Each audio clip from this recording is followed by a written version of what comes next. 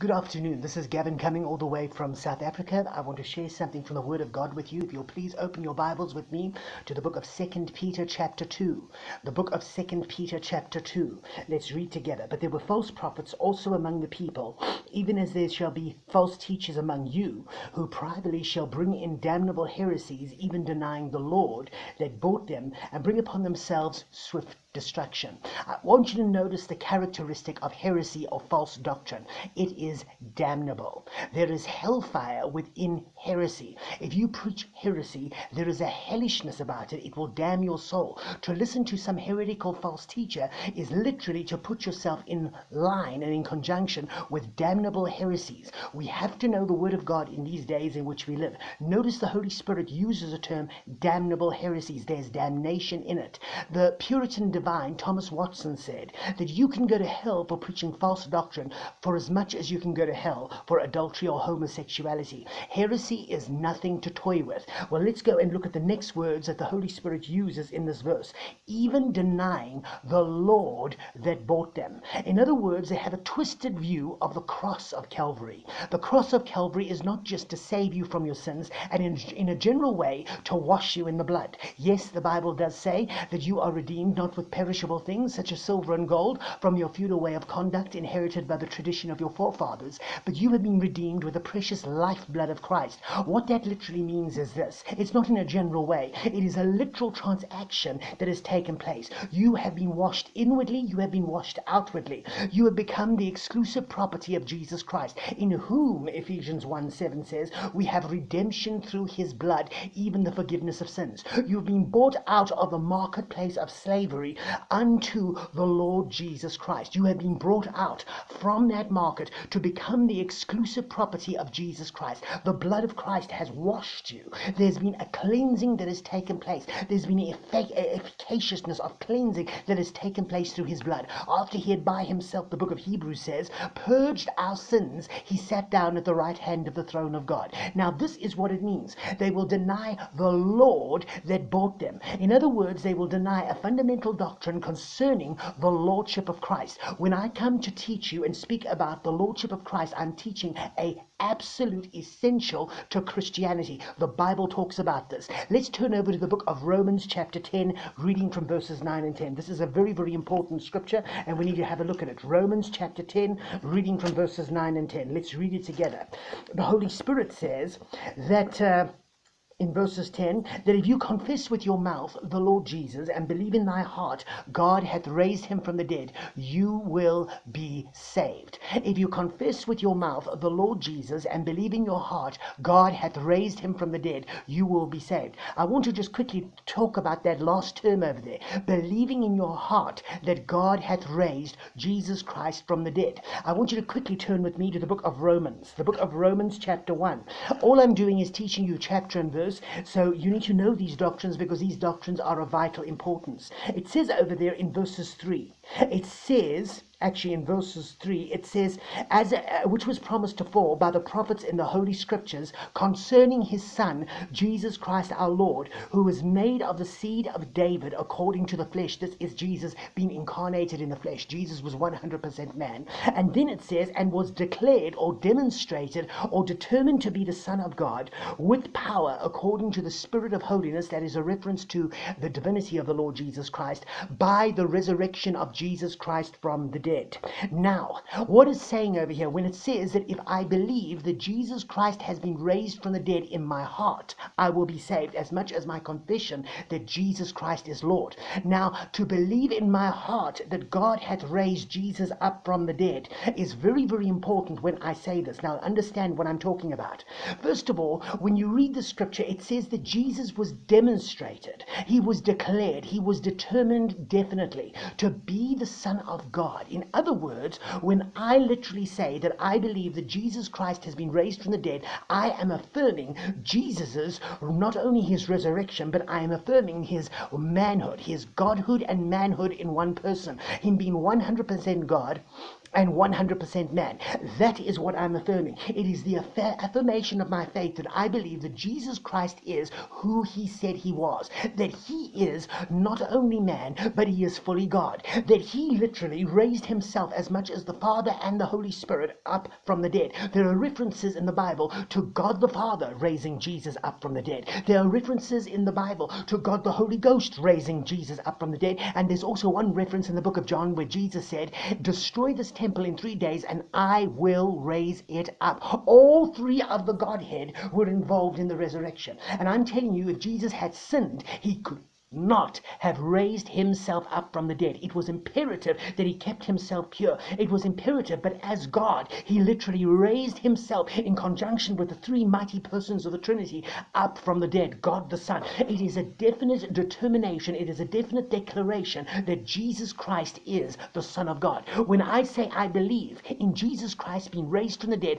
I am affirming his divinity and his manhood. I am saying, Lord Jesus, you are God and man. It is a declaration of the manhood and the godhood of the eternal Son. It is a declaration that he has always existed. Before Abraham was, I am. It is a declaration that he is the creator, but he is incarnate in the form of flesh. It is a declaration of these mighty doctrines in these mighty epistles that the Holy Spirit literally speaks of over here. We have to understand these glorious doctrines. These glorious doctrines, my friend, are vitally important. It says, who was made of the seed of David according to his flesh and demonstrated to be the Son of God with power according to the Spirit of holiness by the resurrection of Jesus Christ from the dead. We have so little understanding in the church today concerning doctrine.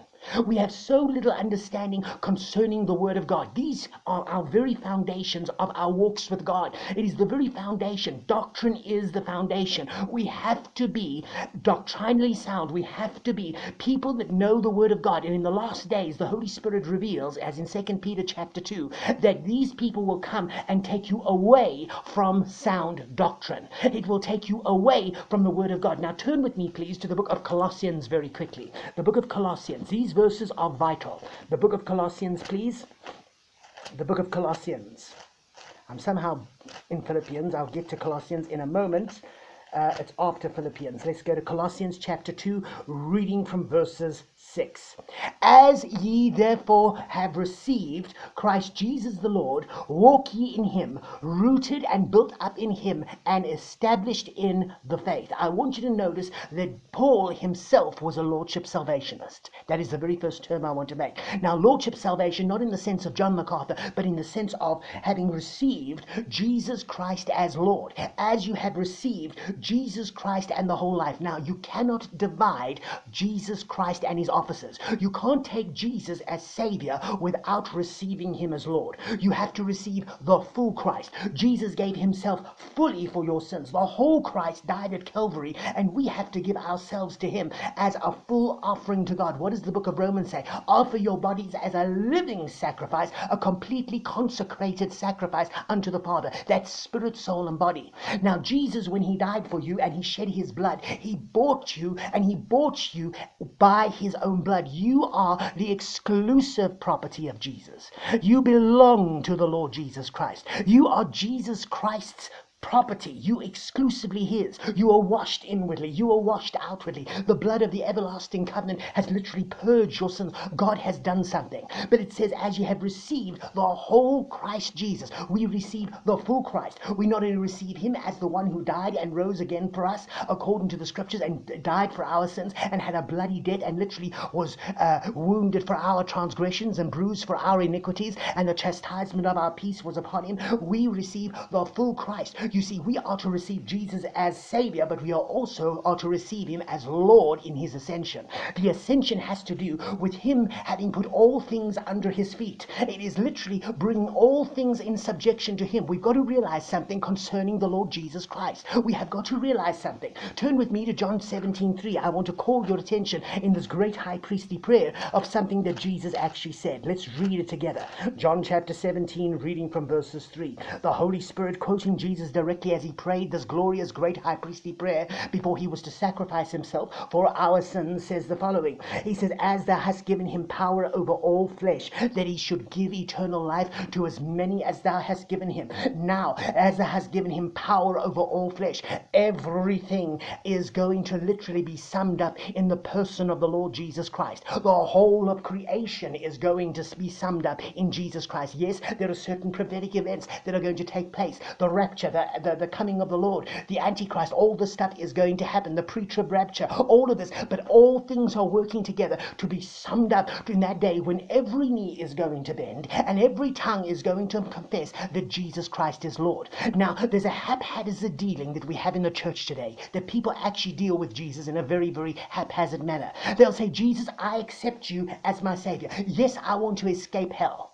Yes, I believe in your benefits. I believe what you have supplied. Yes, you are my righteousness, Lord Jesus, and receive and believe into the cross and believe that they have everlasting life. But they literally have a problem with the idea concerning the Lordship of Christ Jesus. Turn with me now to the book of Acts, Acts chapter 2. The book of Acts chapter 2. Let's read together in Acts chapter 2, and the Holy Spirit says the following in the book of Acts chapter 2. Reading from verses 36.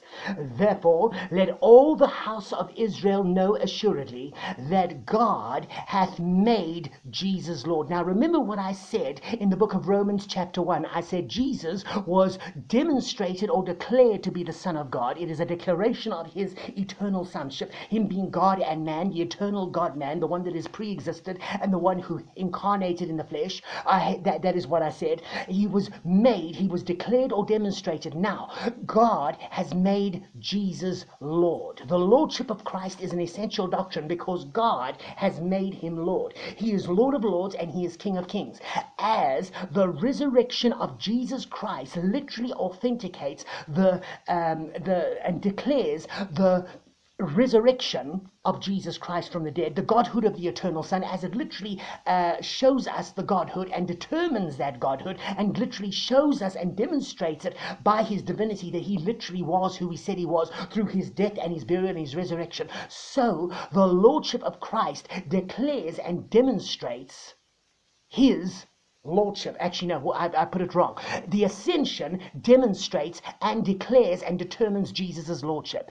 Everything is going to be put under his feet. Now, we have to submit to the Lordship of Christ. As you have therefore received Christ Jesus the Lord, we are to walk in him, rooted and established in the faith and abounding therein with thanksgiving. Now, this has personal application to us in our lives. Turn with me, please, to the book of James, chapter 1, verses 22, a very well-known scripture. But be ye doers of the word, and I'll read it to you in a moment as we get to the book of the Epistle of James. Let's read it together, please. James, chapter 1, reading from verses 22. James chapter 1 verses 22, and the Holy Spirit says, but be ye doers of the word, and not hearers only, deceiving your own selves. Now we never bother looking at the 23rd verse, but look at it. It says, but if any man be a hearer of the word, and not a doer, he is like unto a man beholding his face in a natural glass. For he beholdeth himself, and goeth his way, and straightway forgetteth what manner of man he was. Now, what James is doing here, he is likening the word of God to a reflection in a mirror. You wake up in the morning. You've got last night's breakfast all on your beard. You got yesterday's cooties all around you. You've got crud in your eye. You've got all this kind of stuff that needs to be cleansed and cleaned. And you go to the mirror that day. You got the soap available. You got the rag available, or the face cloth that you need to use. And you look into the mirror and you see yourself as you are. It reveals, it reflects back to you how you are. This is what the Word of God does. It reflects back to you. It shows you as it is. It literally reveals your character, who you are. It shows you, it exposes you, so to speak, or it unveils who you are. It reveals who you are. Here you sitting and you look at this particular thing and you see, oh, I've got a problem. I need to shave. I'm all unshaven. I'm unclean. My teeth is yellow. I've got plaque on my teeth. All this kind of thing. And you stand over there and you just look. But it makes no impression upon you. You don't do anything about it. If you remember, the Bible says faith without works is dead. It's dead. We have a dead faith when we just have, oh, well, I believe Jesus is the Son of God, and look in the mirror and don't get that stuff cleansed. Don't deal with those issues of sin. We have to go to the cross for cleansing. We have to go to the cross to have identification and death. We have to have forgiveness of sins. We have to have it. We look into the mirror and we don't allow the Spirit of God to literally show us how we are. But what we do is we just haphazardly say, oh, well, I've seen what I look today, and go off looking absolutely disgusting. Well, this is how some people are when they come to the Bible. They treat the Bible, oh, well, that's fine. The Bible shows me this particular thing, but they forget what kind of man they are. You see, the Word has not only the job to expose us, walking in the light of His Word. It needs to expose us. It needs to expose those areas in our lives which are not conducive with His will. It needs to expose us. There needs to be an unveiling of who we are. It reflects back to us what we are, what we do. That's what the Word of God does. And when we literally don't allow that Word to expose us, I love listening to David Wilkerson. David Wilkerson literally exposes me to the truth. He shows me my position, who I am. He uses the Word of God. He uses the law of God. He literally reflects back, and I see the position. I like those holiness preachers like Leonard Ravenhill or Paul Washer. They show me up for what I am. That is the true preaching of the Word. The same is when I come to the Bible. I need to come with the attitude that God is speaking to me. When I come to the Word of God, my friend, it is God talking to me. This is, beloved, this is Jesus Christ, my Lord, in print. And here He shows, He reflects that thing. And there's my reflection. But be ye doers of the word. Now, please understand me, there are three kinds of faith that the Bible talks about. The Scriptures actually talks about it. It speaks about that kind of thing.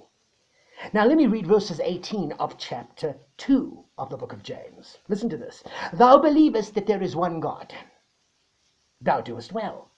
The devils also believe, and they tremble. Oh, you say you believe there's a God, James says. Oh, you say you believe that there is a God and that He reigns, and you believe in the triune Godhead, God the Father, God the Son, and God the Holy Spirit. Yes, you say you believe in the death, the burial, the resurrection of the eternal Son. Oh, yes, you say you believe in the ascension. Even the devils believe and tremble. There is such a thing as demonic faith. There is such a thing as a demonistic faith, something that is of the faith of devils. Todd Bentley, Aleister Crowley, all these guys in the charismatic movement, Rick Joyner, the whole emergent church movement, the apostate messianic movement, the wing which is hyper messianicism, is a demonic faith that the Holy Spirit warns about. All false teaching is demonic. It is a demonic faith. Now, the Bible says even the devils believe. That's the first faith. There's that demonic faith that the Bible talks about. A demonic faith of mysticism and all this stuff. The whole emergent church, Rob Bell is demonic. All these guys have a demonic faith. The Bible wants us to have a true faith, and it shows us what that truth faith is. It says over there, thou believest that there is one God, do as thou doest well, for even the devils also believe and tremble. But wilt thou know, O vain man, faith without works is dead. True Bible faith always leads to action. True Bible faith. In other words, the man that is regenerated will always act upon the word. This is what he says in James 1:22. But be ye what? Doers of the word. What did Jesus say? If you continue in my word, so shall ye be my disciples indeed. If you continue in my word, if you allow the word of God to expose you, if you allow the word of God to deal with those issues, and every single one of us have got issues in our lives, every single one of us have got areas where we need to bring it under the Lordship of Christ and allow the Spirit of God to deal with us. Every single one of us have got some sinful attitude that we need to ask the Holy Spirit to literally apply that word and literally make it real to us. Every single one of us without exclusion.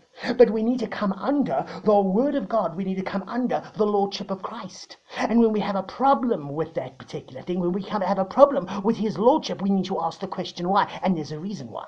Because our heart is bent on backsliding, and many times there's a spirit of whoredoms that has attached itself to us. Turn with me to the book of Hosea chapter 5. The book of Hosea chapter 5. The book of Hosea chapter 5. Let's read together. Father, I can't preach to save my life, but I ask you to apply something to this message and let the Spirit of God literally apply this teaching to the people. Let me find where the book of Hosea chapter 5 is. There it is. I've got it. Hosea chapter 5.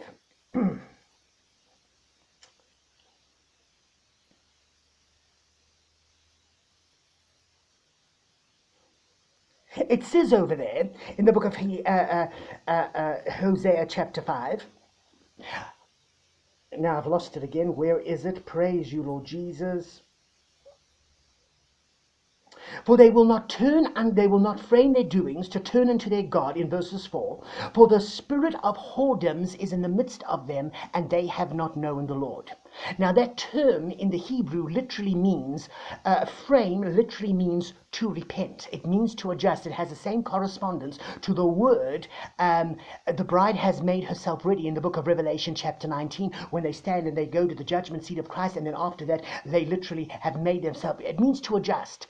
There is something about the spirit of whoredoms. When there is a harlotry spirit, when there's a spirit of harlotry that causes one to depart from the living God, those people who are involved with that spirit of whoredoms do not like repentance preaching. They do not like coming under the Lordship of Christ preaching. They do not like the teaching of the Word of God concerning certain things. They don't like to come under. There is like this resistance to the teaching of the Lordship of Christ. Why? Because there's an area of sin in their lives that they don't want to give up. You see, they have this easy believism doctrine. Well, I just accept Jesus Christ, and I accept Christ, and that's the end of it, and he has no requirements on my life. He has no requirements for him to do the work. It's not us doing the work. The whole of our salvation, from beginning to end, right from the time that we get saved to the time that we go home to glory, to the perfecting of us as saints, is of the Lord. Even that is of the Lord. When we resist the Spirit of God concerning certain issues, you see, the Bible says the Holy Spirit that is in us, in the book of James, lusts to envy. He wants to deal with us. Oh, how we need to be searched. Remember what David prayed in the Psalm. He said, search my heart, O God, and try me, to see if there be any wicked thing. Search my heart, O God. Search it. You must allow the Spirit of God to search it. God wants a transparent people. What does 1 John 1:9 before 1:8 say? It says, if we walk in the light as he is in the light. How many born-again Christians listening to my words today are literally, so to speak, non-transparent? We're not real. We hide behind the mask. We're a group of hypocrites. Oh, and you ask them how to, oh, I'm so blessed, but yet you've got these issues in your life. You know, you think you're so wonderful, and yet, you know, and you hide behind the mask. No, the Lord uses the word to literally take that mask off. We have to see ourselves as God sees us. God literally exposes us. God literally sees everything. He takes the sharp two-edged sword, even to divide asunder the soul and the spirit and the marrow and the joints. God wants to deal with his people. God wants to deal with every single one of us that listen to this message. God wants to deal with me. When I come to the Word of God, I must realize that God is speaking to me. He is saying something to Gavin Potter.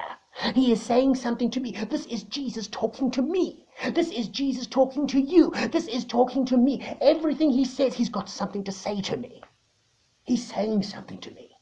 There's something from heaven, the voice that spake from heaven. It's God speaking to me. It is the very record of the supernatural activity of God. It's God talking to me. God has spoken unto us by his Son, whom he hath appointed heir of all things. He's spoken unto us by Jesus Christ. He wants us to deal with something. He wants us to deal and have our lives come in line with his word. He wants absolute rule. The Holy Spirit that is in us lusts to envy. What is that thing that you're holding on to? What is that lust that you're holding on to? What is that hidden sin that is there, that secret sin that God himself wants to deal with you concerning? What is there? What is that thing that causes you to literally, so to speak, weigh down that you can't run the race that is set before you? What is that thing? Well, I want to tell you something, my friend. That thing is there, and the Spirit of God says, well, they will not frame their doings. They don't like the message of repentance. They don't like the message of coming under the Lordship of Christ. All repentance is coming under the Lordship of Christ. You see, it's not our work. It's not us perfecting it. What it is, you say, well, I come under, I repent, I turn away from this thing that is that is in my life, but I come under, and the Lord Jesus Christ will do the perfecting of it. You submit, and he does the rest. You can't save yourself.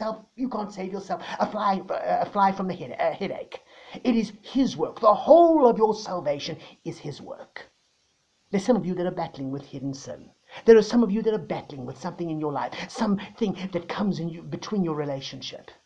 We want real faith. We want real faith, a faith that is submitted to the Lord Jesus Christ, who is the Son of the living God. And my beloved, Jesus our Messiah, Jesus our Lord is everything, for he has put all things under his feet. Wonderful Jesus, I pray that if you can take this word and bless somebody with it and help them to walk in the paths of everlasting, try our hearts, O God, and try us to see whether there be any wicked thing. And Lord Jesus, we love you today. We love you for what you have done for us through your death, your burial, and resurrection. Lord Jesus, you are Lord, and we desire after you. Amen and amen. God bless you.